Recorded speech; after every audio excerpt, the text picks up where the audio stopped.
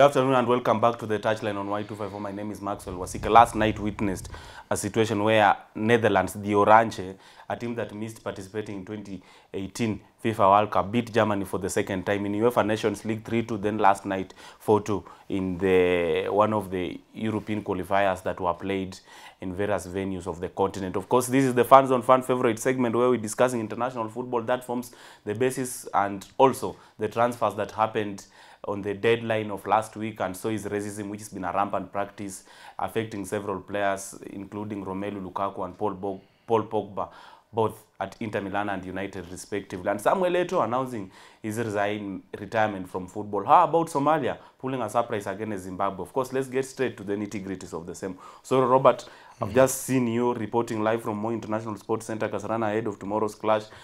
What's the update?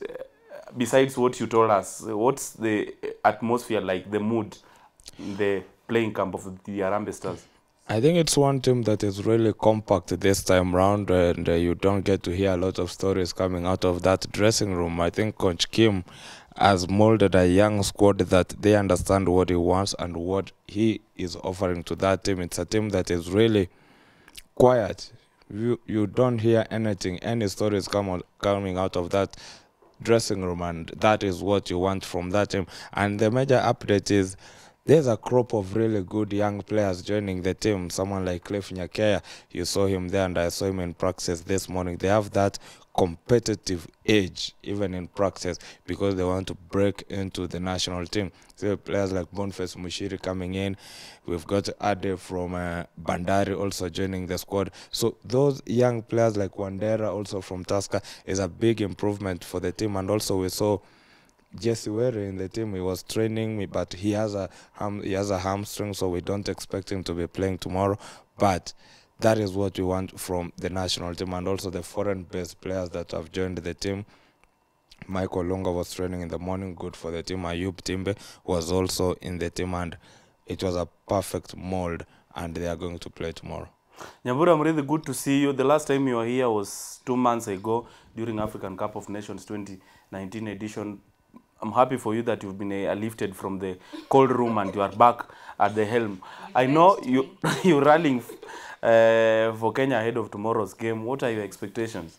Yes, of course. My expectation is that we win that game. As Osori is saying, is that bringing in new players is very good, but I'm yet to see. I can't really say my favorite, though I'll say my favorite players like people like Duke Abuya, people like Harrison Mwenda. I'd really want to see them in. You must be a fan of Kariobangi Sharks. Maybe not, but I'm a fan of good talent. I've seen what they can do, so I'd really want to see them maybe in future be included in the team. But I'm happy for the new players, for the young players being blended with the foreign players, the usual players we see. So I'm really positive about. I think one thing I learned from the training today and everything this time around is that this time Harambee Stars is not all about talent. Yeah. It's all about hard work, and how much hard work are you putting in to get onto that team. You realize that there are players like Yvonne Waisuza who have made the team this time around, and it is that hard work that they are doing at the club level and also in practice that will get them onto that side. Harrison Mwendo has been around for I think 4 years now. If he can work hard, because it's Coach Kim who brought him onto the limelight, he can get that chance to join the team. Yeah, but you wouldn't really know anyone's potential in the international team if you don't include them. Yeah. But maybe you are attributing Sharks players to their inclusion in the national team after their victory against Everton, being the first Kenyan club to win against the English Premier League side. I saw a lot of Kenyans saying that, Kariobangi Sharks now has to contribute immensely to the national team because they played very well at fully packed Kasarani Stadium beating Everton. Is that your reason as well? No, definitely not. But maybe that's one of them because it shows that we are really. But that was something else. I'm just talking about the overall play of the good players. They have good players. It's not about the Everton match. No, it's just but they still got a chance. They still got a chance because we have got a long way to go to 2021 because it's all about the qualifiers of 2021 and we have got other friendlies coming in. We're just playing Uganda. We'll be playing, I think, Libya in Morocco. Then we'll be playing Mozambique back here at home. Then we head on to the qualifiers. So there's a lot of time for the coach to gather these troops. But also, don't forget the team they are going against. If there's a big derby in East Africa, it will be tomorrow. Forget Tanzania. It is the Uganda Cranes. And if Kenya is going to play Uganda Cranes, I can tell you for free, it is going to be a big game. Because Uganda, they come all guns blazing. I saw Aucho is already in town. Kateriga was not selected this time round. And for both teams, the big change has been the coaches. We've got Francis Kimanzi coming in after Sebastian Minye.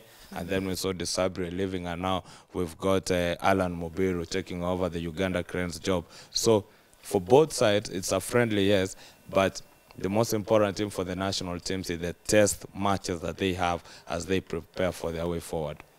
Of course, it's FIFA international break and no European club football this particular weekend. Several friendlies and several qualifiers as far as Euro 2020 is concerned, AFCON 2021 in Cameroon and World Cup 2020. Of course, the two will be coming later on, but much action as far as African and European football is concerned. Let's get straight to what happened last night. The Orange, do you think their failure to participate in 2018 World Cup was a good opportunity for them to go to the drawing board? And now they look a great side under Ronald Koeman. Yes, I think that was a very, very good wake-up call because they knew they had to do something about their team. And seeing players like Memphis Depay playing really well, and also people like Wijnaldum, they really played very well. And I think this is a preparation even for them to participate in the next coming World Cup. So we hope to see them. And I think it was a very good game yesterday. Coming back from 2 goals down was a very, very massive win for them. And I think Germany, people are even saying, is it Germany that was not good, or is it just Netherlands that was too good for them? I think it can be said like that, considering that when we watched the UEFA Nations Cup last season, around the one that Portugal won, we saw a side of Germany that is taking time to transition to a new crop of players. And the Netherlands, after the World Cup 2018 miss, they went back and made sure that they are making a team that can do something. This team made it to the finals of the UEFA Nations Cup and lost it to Portugal. And now they are starting again. So for them, they are a team that is together. They are a team that is molded. Germany, at the moment, they are still relying on Toni Kroos in that midfield. And he's got a lot of young players on his side. Yes. Yeah, so even mistakes from Ty, an own goal from him. And that was not a German that we are used to seeing. So it will take a bit of time for Germany to come together. But the thing that they can take from it, that their identity as a team has not been lost. Yeah, it has not been lost at all. But for Netherlands, they were just the better side. Yeah. I think Germany is also missing people like Ozil to drive the midfield there. So I think they have not gotten replacement for someone like him. So they are having problems transitioning to. Gnabry played well. Yeah. Of course, in absence of Thomas Muller, who's been at the helm. So is Marco Reus. Do you think even Joachim Löw has overstayed at the German national team? He's been at the helm for quite long. And something, one of the outstanding observations that, captured my attention is, the inclusion of Ryan Babel in that particular Netherlands team. The two, Babel and Joachim Löw, has been at the helm. For Ravel, it worked for Netherlands, but for Joachim Löw, do you think it is overstayed?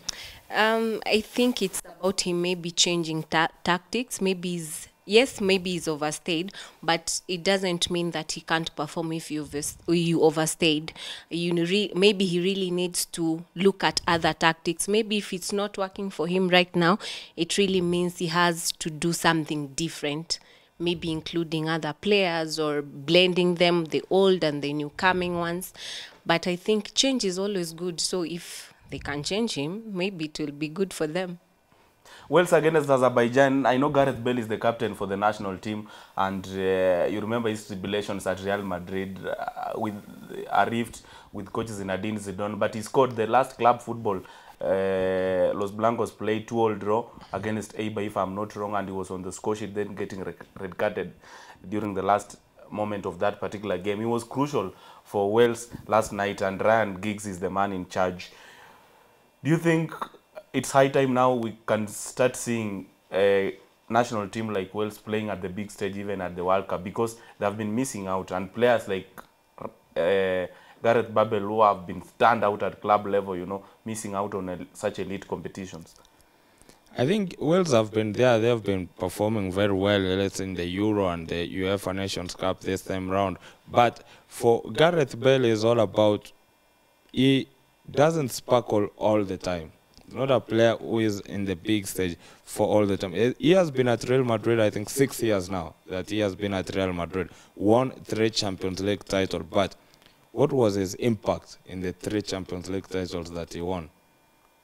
Everybody can say it will be given to Cristiano Ronaldo, Karim Benzema. Yes, he scored some crucial goals, but not a really direct impact on Real Madrid as they were as a team. For Wales, he is one of the senior most players in that dressing room, and that is why Ryan Giggs has to give him the captaincy and try to mold the players in his way, and that is what he's going to do. But can he deliver up to the end of the season? Because now, the moment the UEFA Nations Cup starts, it's going all the way up to May. Can he deliver on all that time, plus club football? It usually goes back to his injury problems, because he's a player who has never stayed a full season perfectly until the end. I think the only last time we saw him being perfect a full season was when he was at Tottenham and they beat, I think, Inter Milan, getting on to, I think, the quarterfinals of the UEFA Champions League. Past that, we have not seen him at the big stage, proving day in, day out. If he can do it for Real Madrid this time round, then good for him. But for the Wales national team, it's all about the seniority that he has in the team, and also Ryan Giggs trusting him as a captain to mold the younger generation going forward. Let's speak about transfer deadline. Earlier this week, on Monday, it was transfer deadline for especially players participating in English Premier League, joining other leagues, because for England it got closed a few weeks ago, and we saw player movement. Henrik Mkhitaryan moving to Roma, and someone was tweeting, I don't know whether it was a joke or a realistic post, that how comes Roma is, you know, getting actively involved in acquisition of players who are perceived to be EPL flops, because Mkhitaryan and so is Alexis Sanchez, both joining Italian football, Roma and Inter Milan respectively. We saw Fernando Llorente joining Napoli from Spurs, and Mauro Icardi alongside Keylor Navas joining Paris Saint-Germain. Icardi has been, you know, a stubborn boy at Inter Milan, quite talent but bad influence in the dressing room. And Chicharito, formerly at United, recently at West Ham, joining Sevilla in Spanish league football. Which captured your attention in terms of player movements?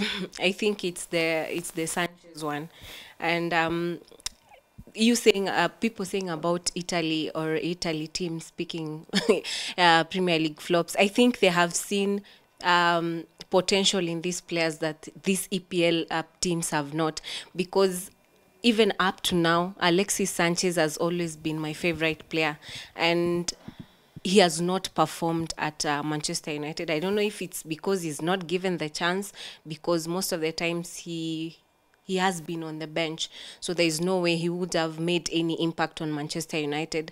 And I have a feeling that he'll really perform in Inter Milan than the way he performed in Manchester United, because he's got a lot of potential. This is a player who loves football.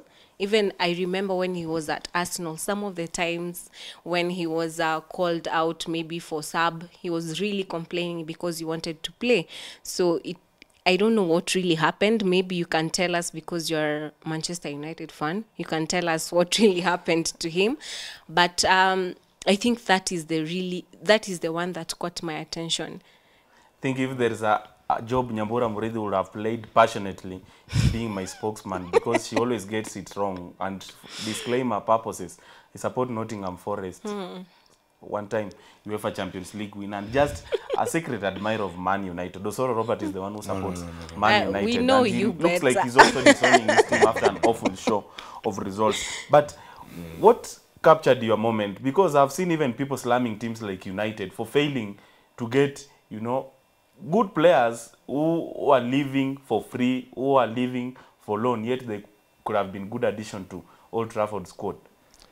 I think it's the coach who makes the final decision on the players they want on their team, so they can be a player outside there even if he's on free transfer. But what is he going to add to a coach's team? Because it's the coach who sets up his team, knowing that this player, if he comes onto my side, is going to do something good. Chris Smalling moving to Roma, Yes. was a big one for me, because now he has a chance to play season in, season out, and try to get a chance back onto the England squad. But the Italian clubs, I think, they don't have the much intensity that the English Premier League has. That's why most Is of it the because players, of viewership?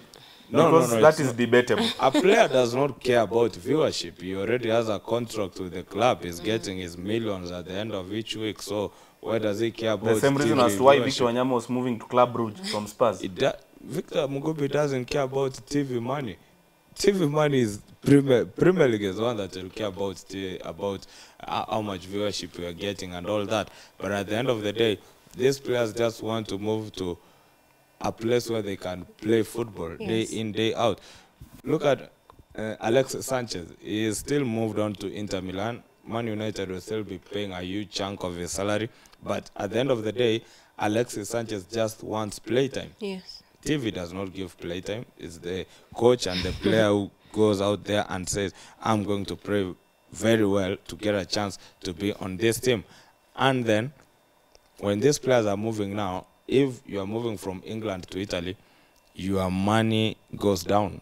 The cup of money you are earning, the salary, it has to go down. Because so even in the case of Alexis Sanchez, they could not afford to pay him. So, because he's on loan, Man United will be paying most of his salary, but for him, he's getting that playtime. And also, we had Icardi moving to Paris Saint-Germain. I think also Coach Tuchel is looking at a lot of depth on his side. He's looking for a lot of experience, depth on his side, on players who can help him perform, not on the League One stage, but I think most importantly, on the Champions League stage. Racism has been a rampant practice in European football. Of late, Romelu Lukaku, when he was taking his penalty, was racially abused, and so is Paul Pogba, and so is Abraham Tammy at Chelsea. Both players, getting racially abused, especially when they miss out converting either penalty or an open scoring opportunity, or scoring against an opponent. Do you think docking of points is the way to go now? I really don't know what will stop racism, because even locking out the fans, it has not been successful, because there's still people going out there and racially abusing the black players. But I think that is the way to go, because they'll feel the pinch about their club being denied the points, or even the players should even abandon the match, because it's really bad when you do that do that to someone. Okay, here is a catch. Roma versus Udinese, or Roma versus Inter Milan. Inter Milan wins, but they racially abuse the Roma players, right? So the fans will be like, you can dock us the points, but what about the players who played that game and won? What will you be telling them? No, that is the crucial part, because the opponent, the winner might have abused people, and they denied the points, and you can't really say it's everyone who is involved in that racial abuses. So it becomes really hard to contain it, because at this point maybe they stop, and then from nowhere the next game they start again. So I think it's about the fans being educated to stop it, because even if we try and contain it, maybe even denying the winning team the points, or even the people who have scored, and the people continue doing that, the fans, it's not going to work. I think it starts with the fans themselves. People have to be educated that they have to appreciate others the way they are. So docking of points, you think is the way to go, because even if you ban a fan who is closely associated with throwing a racial abuse, others will follow suit and do the same. And like if you dock points, they will feel the pinch. Yes, but as Osoro is saying, look at the scenario he just provided right now. It's going to be debatable, even the docking of points, because what if the team that has been has participated in the racially abusing people, they're denied the points, and maybe they were not even involved in it. So it becomes hard. It's unfair. It's unfair. Samuel Eto'o announced his retirement from football, and now probably will be concentrating on something else, let's say coaching. We've seen him getting involved in matters. African footballer Ahmad CAF president giving the opportunity to several, former footballers, Didier Drogba, Samuel Eto'o, Osam Mido. What do you remember Samuel Eto'o for? I know he's been magnificent, he's been tremendous, he was exceptional, he's such one of the African greats when it comes to football at club level and national team level. But what's the exceptional moment that makes you remember Samuel Eto'o for? Yeah, he's one player who has made really great moments for everybody in the world of football, first with the Cameroon national team, and I think he's the all-time Africa Cup of Nations top scorer. I think he's got 25 goals, and that's a milestone that no one other striker has got into that level, and we have to recommend him for that. I think my best moment for Samuel Eto'o was when he was at Barcelona alongside Messi and Dino. They really played some good football, and also winning the Champions League second time, I think third time with Jose Mourinho in Inter Milan. He was really a good striker. But the good thing I liked about Samuel Eto'o, in all the problems that African teams usually have, and the money that Samuel Eto'o has as a player, he usually came to the aid of the national team. That is one exceptional moment that a player can come to the rescue of the national team that even the government cannot do. And that was actually telling the government right on that you're not doing your job and you don't know how to do your job. And that was, for me, one of the biggest things that he has ever done in the world of football. But that, he's a player that we will miss on the field of play. Nyambura, yourself? I think I'll say it's about his commitment to the national team, of which you don't see with the current players that we have. And he'll be remembered because he's the all-time top scorer in the African Cup of Nations, and the fact that he has played, I think, in professionally in different 6 countries. That is a very, very big achievement for him. And I think I'll also remember him the way he played really well in Barcelona. I think that is where his talent was really shown. And just about him being committed to the national team is the very best thing about him. I think one of a few Africans to have conquered at the big stage in terms of international football, playing at Barcelona and his partnership with Ronaldinho Gaucho. You remember Messi was in the scene, but no player has overshadowed Lionel Messi at Barcelona. Several of them have left the Camp Nou because of that Argentine ace, Thierry Henry, Zlatan Ibrahimovic, several of them. I think even Samuel Eto'o left because of that, but he had conquered. Yeah, true. But when we were growing, we used to watch African Cup of Nations, and Indomitable Lions up against the Super Eagles of Cameroon, and Samuel Eto'o, Jeremy Njita, Patrick Mboma up against the likes of Sunday Olise, Nwankwo Kanu, JJ Okocha. What a past, Osoro Robert. Actually, I did that game during the just concluded African Cup of Nations on TV, on Channel 1. And I was with Simon Mulama, former international, and I was asking him, does this mean that, the derby between Nigeria and Cameroon lost value when the likes of Samuel Eto'o exited the scene? No, it did not. It's because... But it doesn't live up to the billing. Yes, it is true. It is the change of times. It is the change of times. We cannot deny that. I think we look at in the 90s when Super Eagles was playing football and Cameroon made it, I think, to the World Cup in 1990. That was won, I think, by Germany. Yeah, Germany. They won it in Italy in 1990. We have had standout performances of players. I think the 1990 Cameroon is called the Patrick Mboma Cameroon. But in that squad, we had the likes of Roger Miller in that team. So you cannot say he was the only one performing in that side. Then, as Cameroon was going down, we saw the rise of the Super Eagles in 1990. I think Super Eagles came up in 1993, 1994. Then we saw the likes of Daniel Amokache, Sande Olise, Uche Ukechuku coming up to win the 1996 Olympics gold medal. And that is the first African team to do that. But you're forgetting, in that time also, I think in 1998, Cameroon also came and won the Olympics back then before the World Cup in 1998. So it is a change of time from then to now. The big question is, the players who are playing today, can they live to the standards of the players of the past?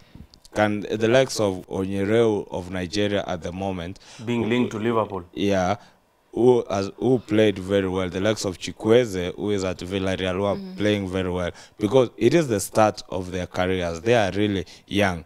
Can they play to the level of the likes of JJ Okocha? Can they get to that level and someone can say, this is Okocha, this is Onyero, and this kid is good? The way we say, there is a debate now which says between Diego Maradona and Lionel Messi, who is supposed to be the GOAT. So that is the big question. Diego Maradona played at his time. He was really good. But Messi has come up, is really good. So can this crop of players who are playing today get to the level of the players of the past? But I think it's really hard because times have really changed. You know, even player selection right now is even influenced with by so many factors, not even about talent or hard work. So I think even about player selection has really influenced the performance of some teams. And I really doubt if these people can reach if these players can reach the level of these past players, because even right now players are not really sticking to that flag. You know, that passion is not there anymore, because as long as I'm getting money from the club I'm playing for, I don't have any other need. Because even right now it's not even about being committed to your country. It's about the money you're getting from the football itself. So things have changed. I think we can never go back to how it was, because things are really changing every now and then, and it's going to be hard. So it's just that we learned to adapt with this new crop of players we have, with the time that we are playing in at the moment, and we just adapt to it, because going back to how it was, it will be really difficult. Let's wind up and speak about English Premier League football a little bit. And you support Arsenal, he supports United. You know, both clubs now still living in riches, because no silverware, no chances of winning a medal anytime soon. And it's a battle. It's a two-horse race between Liverpool and City as we speak, as far as English Premier League title chase is concerned, and so is European football. Ceballos, I know is the talk of the town. Yes. Is he good enough to assist Arsenal get to another level football-wise? Yes, I can really say he's... And he's a loan, which means in case he impresses, Real Madrid won't sell him permanently. No, that is the problem, because he's a loanee. I wish we would have that option of making him permanent, but he's a very good player. I saw what he did against Dele Alli. I don't know if you watched that game, the North London derby. So he's a very good player. I hope that he gets play time so that he can really perform well. So I'm confident about Arsenal finishing in top 4. I really can't say about winning, because right now it's tight, especially with Liverpool winning all their games. As in, it's tight. Even your former coach said that it's about the top 3 will be Tottenham, Liverpool, and Manchester City. So others will be fighting for number 4. So sorry, Robert, Daniel James, 3 goals to his name. He scored more goals than what Alexis Sanchez did at his time at Old Trafford. Do you think the new kid on the block is something to look up to at Old Trafford?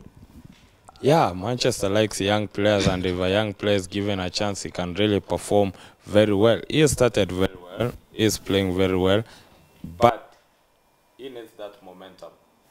He we are going to score goals all the way to the season, he needs that momentum. And for Man United to perform very well or come back to their glory days that they need to have some other players scoring goals, not the way it was that Rashford scores 10, 11 goals, is the only one player scoring goals. So you need other players to help in scoring goals. And if Daniel James has come in and is helping in that perspective, then let him be given a chance to impress. It's been the touchline on Y25 for this particular afternoon. Every Saturday, 1 to 3, talking matters, sporting discipline, sports local and beyond. And this has been the Fanzone, where we give a focus on international football. Osoro Robert Maebo, co-host, and Nyambura Murithi, the guest coming in after a pretty, few months in the cold, but she's back and she looks happy. Don't you? I am. Thanks for watching, and let the conversation continue via social media handles. Hashtag Touchline Y254. To our super crew, did the amazing job. Kudos and thumbs up. Have a fantastic sporting weekend, and God bless you.